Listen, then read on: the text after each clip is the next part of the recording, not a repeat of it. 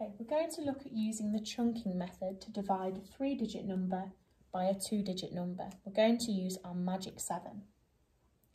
First thing I'm going to do is set out my calculation. So I'm looking at 516 and I'm dividing it by 43. Now I'm going to write out my magic 7. So times 1, 43 times 1 is 43.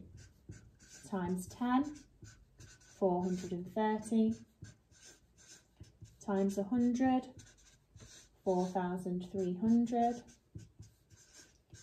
times 2, 86, times 20, 860,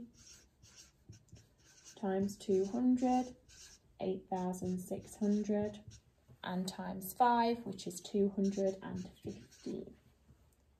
So having a look at those, I could do 43 times 10, which is 430.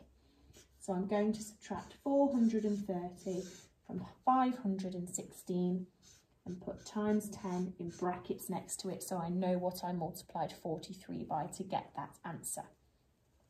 So 6 subtract 0 is 6. I can't do 1 subtract 3, so I go to the hundreds. Take 1 from there to make it 11 subtract 3, which is 8, and then 4 subtract 4, which is 0. So having a look, I know that 43 times 2 is 86. So I'm now going to do 86 subtract 86. Again, put my times 2 in brackets next to it so I know what I multiplied 43 by to get my answer. 6 subtract 6 is 0. 8 subtract 8 is 0. 0 subtract nothing is 0. I'm then going to add these two numbers together. So 10 add 2 makes 12. So I know that 516 divided by 43 is 12.